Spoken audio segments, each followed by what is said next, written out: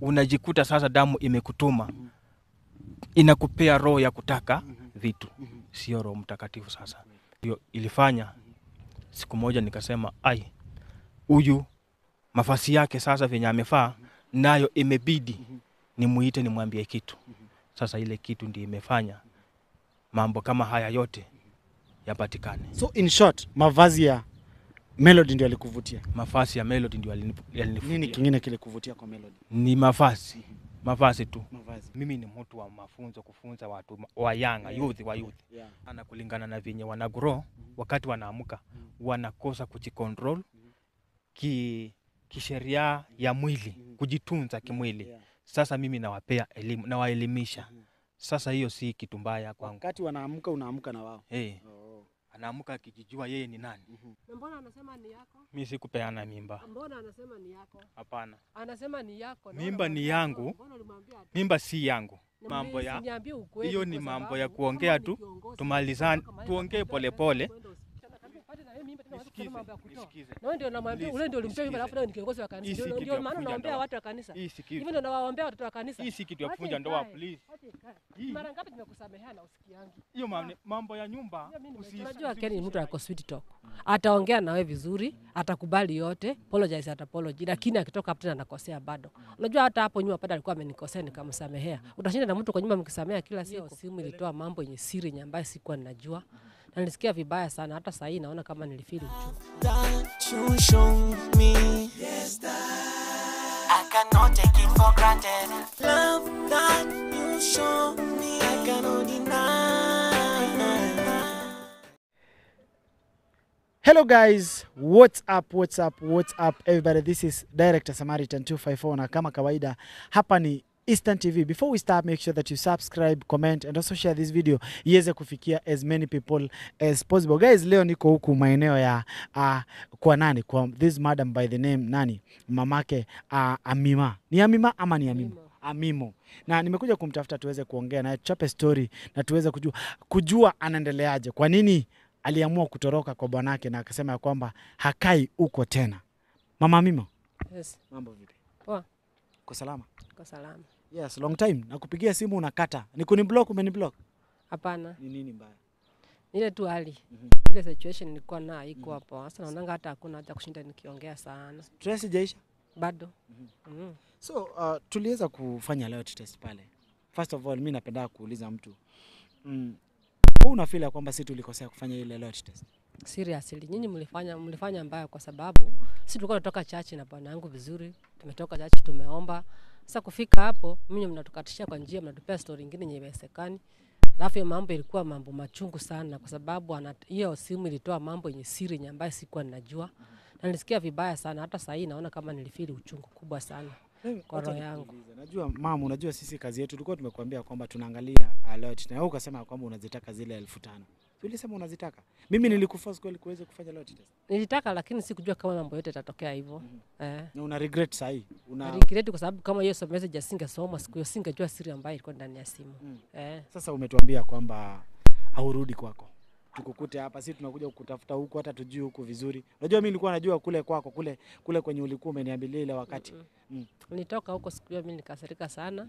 Nikafika kwangu, hata kitambo senior youth afike ambaye ni mzee wangu Ken. Alipata kama nimefunga kila kitu, mimi nikaamua kutoka ni moja juu. Sioni kama niko na yeye na amani. Na sifurahi kukaa na hata sitaki kumuona kwa macho yangu tena. Mimi nimesema kwamba nataka kuja kuongea na wewe. First of all, wewe unajua Melody aje? Namjua kama ni msichana wa shule wa church ambaye anakuwa kama ushers pale. Juu sasa mimi nimeshiriki kwa hiyo church muda mrefu na yeye uanga anakuwa ushers na mzee wangu ndiye anakuanga senior youth. Sasa vitu kama hizo mambo kama zikifanyika unajua ni kama hata kwanza ni aibu kwa church. Juu sasa vitu kama ikitokea mbele ya pastor mwenyewe ajue senior youth anafanya vitu kama hizo mbaya na watoto. Hiyo ni heshima kani mbele ya church na mimi nikiwa hapo kama mke wake. Na ni mtu niko na watoto na yeye. Sasa unajua ni aibu sana kwangu. Wow, pole sana mama Amima, na ningependa kuuliza kuna mambo ambayo jana tuliweza kufanya interview tukamtafuta nani anaitwa nani? Tulimtafuta huyu mwanamke, huyu ambaye huyu dem ambaye Huyo alijiita Melody. Melody ya.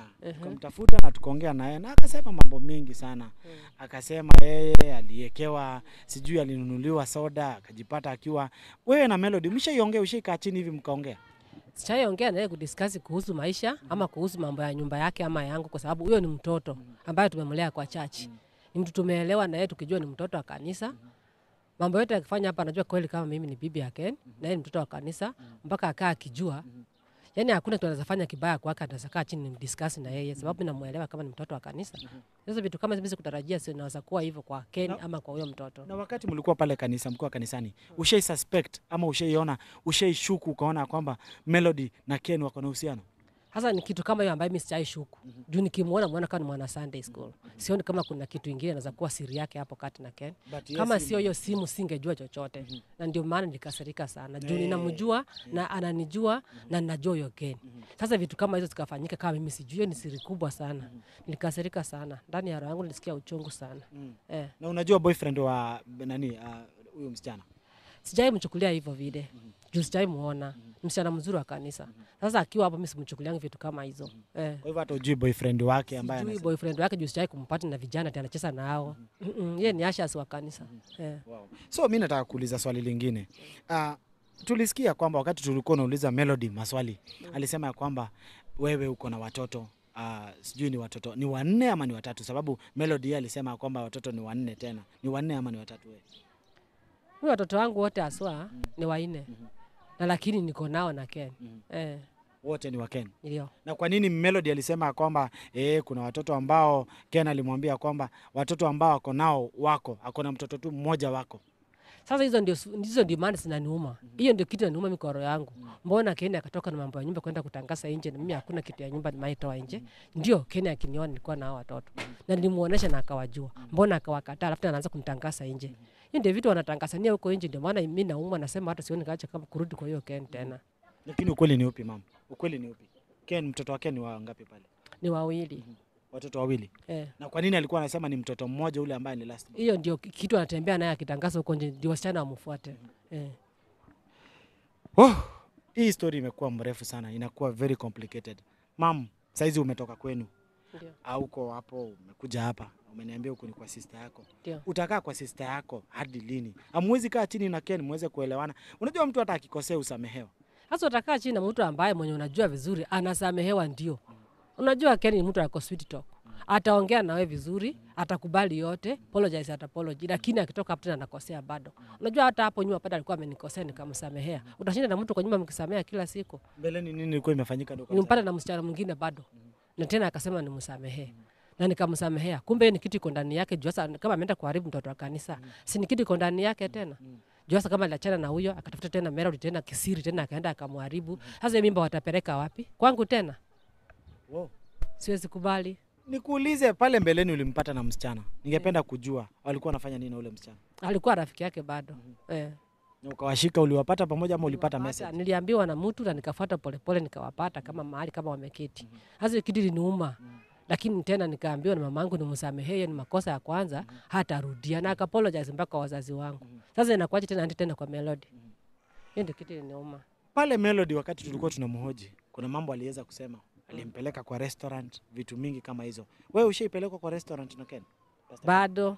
Bado. Anasemanga pesa haitoshi.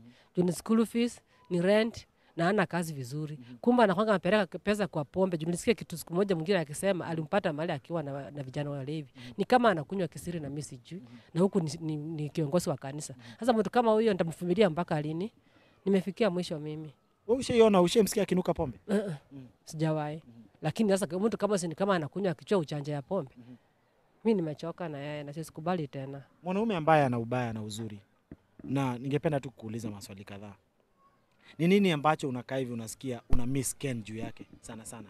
Uzuri, ubaya wake, tuanze na ubaya wake. Nipe mabaya 3 ya Ken. Sasa Ken shida yake ni moja, atosheki na wasichana. Amekuweka kwa nyumba ndio, anaharibu huyu, kikatasa huyu anaharibu huyu. Ni mtu ako na siri zake za ndani na hawezi sema. Mtu akujiekea mambo yake. Sasa huyo utamjua aje, utamsamehea aje, utamuelewa aje? Hiyo ndio maana mimi naona acha akae tu apumzike kwanza.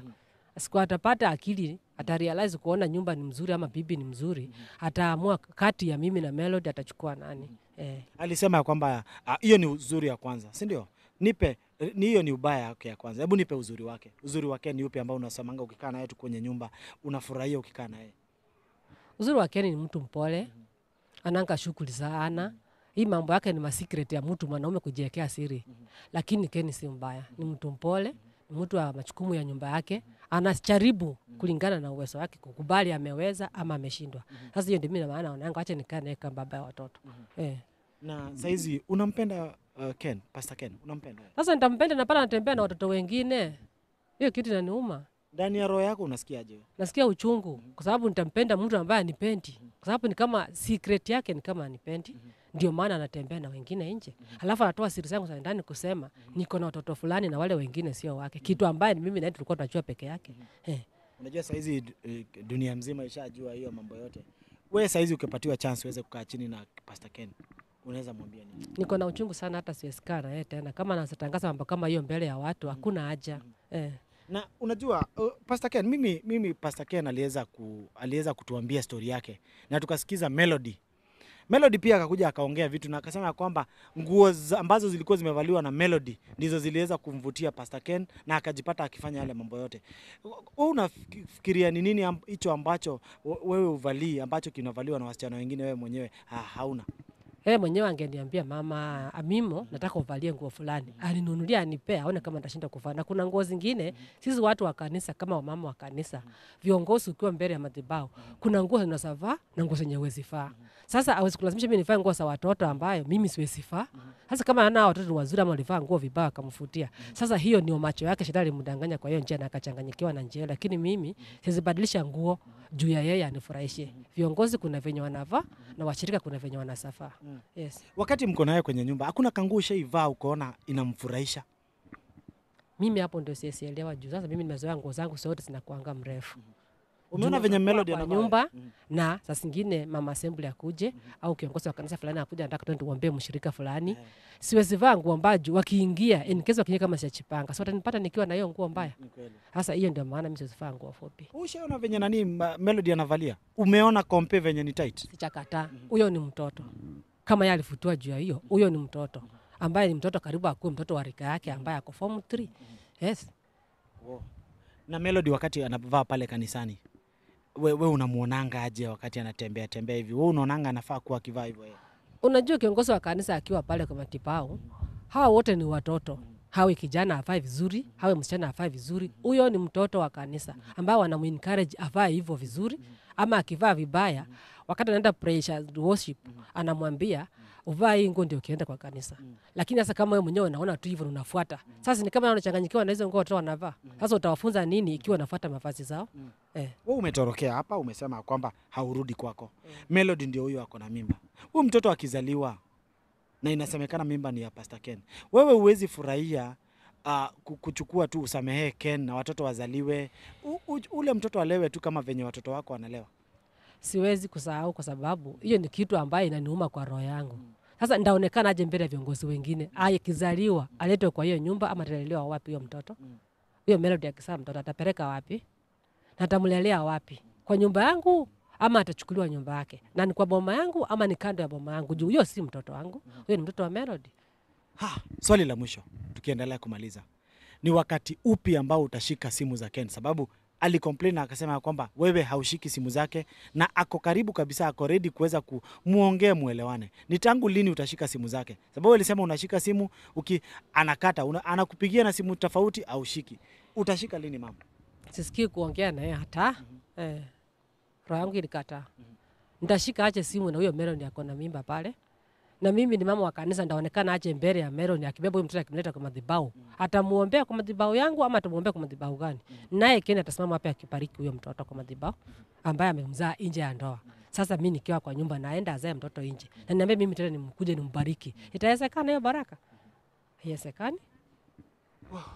Mam, unakuwa na furaha wakati unaishi na Pastor Ken? Unakuwa na furaha? Mshaikorofishana juu ya jambo fulani? Apart from hizi mambo kidogo kidogo. Tunasakorofishana na kuna wakati nasafurahia. Tena mimi nakuanga mtoto katifu sana. Isipokuwa kuna venye naweza nyamaza, kuna venye naweza kasirika. Mtu akikasirikia, unajua mimi sana uanga napepea mtu kwa roho. Juu si mtu akutoa maneno kila saa unazatoa kitu mbaya, unachukiza wengine ambao ni washiriki. So kiongozi unafaa unatulia tu, mambo zingine unamesea, unakalia tu. Kutoka ule wakati tulifanya hiyo loyalty test, si tunaitanga loyalty test. Umeweza kupokea simu kutoka kwa watu wa kanisa? Kuna mtu ambaye amekupigia simu? Kiongozi mmoja ndiye alinipigia akaniambia amepewa hiyo ripoti na Ken. Naye ikawa mimi niende tuongee mambo, lakini mimi nilisikia vibaya, nikaambia ngoje kwanza roho yangu itulie. Juu nikiwa chinzi nilivyo sitaongea na sitaweza kumsamehea. Kuna roho ngumu sana. Roho yako saizi unasikia unatamani kuongea na nani sana? Nasikia uchungu sana. Hata nani unatamani kuongea naye sana? Wacha nikae tu, roho yangu ni ngumi, nasikia ninyamaze mahali nilipo, hata nisiongee na mtu yoyote.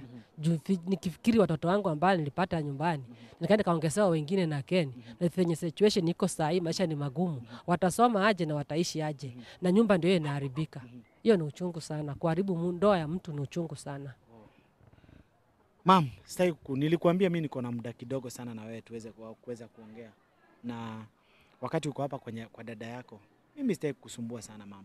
Mimi nakuheshimu na kile ambacho umedecide kufanya ni wewe mwenyewe ambacho umedecide kufanya. Mimi siwezi kutoa hapa nikwambie enda ukae na Ken. Kama hutaki kukaa na Ken, mimi siwezi kuforce ama nikwambie kwa lazima enda ufanye. Wewe najua uko na majukumu mengi. Watoto kama umetoka nao kule, watoto wanakaa na baba yao ama umekuja nao hapa? Nimekuja nao hapa juu ile uchungu niko nayo. Na wachia nani? Na shule. Shule haitaisha. Watasoma tu kwa neema. Mungu akipanga watasoma. Mzee wako akuje hapa muonane na yeye. Ni nini hicho ambacho kiko kwenye roho ambacho ungependa kumwambia kabla tumalizie mama? Nitamwambia aje na atawacha wapi meroni wake. Na hiyo mimba itaachwa wapi wakikuja mbele yangu? Watakuja kuniambia ni wakiwa wamebeba hiyo mimba yao. Hiyo ni uchungu sana. Oh guys, I don't have much to say. Nimekuwa na mama Mima hapa na tukaongea naye akasema kwamba yeye hako tayari kurudi kwa boma yake. Sababu yeye anasikia ikiwa kitu cha aibu sana. Mambo ambayo yamefanyika. Na ni kweli huyu tuna understand ni mama. Na akasema kwamba Ken aache kushinda akienda kutangaza mambo ya siri. Wakati walikuwa wanaoana alimwambia kwamba ile siri ambayo wako nayo waweze kuidumisha kwamba wako na mtoto, sijui amesema watoto wawili, na Ken anasema kwamba mtoto ni mmoja tu ambaye amepata na yeye. So mimi sijui mimi nitafanya nini, but the most important thing is that I'll be bringing you the updates. Nataka kumtafuta Ken sababu Ken alisema kwamba nimsaidie boma yake iweze kurudi pamoja. I will try my level best na kuweza hata nikipiga simu wakati wengine wanakataa kushika, lakini mimi will try my level best kuweza kuleta watu. Hata nikipiga mara ya kwanza lazima nipige mara ya pili, na Mungu amenisaidia. At least I have a language that I normally use to speak with them, na wanaweza kukubali na tunakuja na wao kwa set. I was your host director Samaritan 254, na until next time mimi naweza sema tuonane kesho time kama hii, wakati tutakuwa tukiendelea na hii story, kuwaletea watu wote ambao wanaweza kuhusika kwenye hii story yote. Until next time, we are out. Peace. Love that you show me, yes, I cannot take it for granted. Love that you show me, I cannot deny.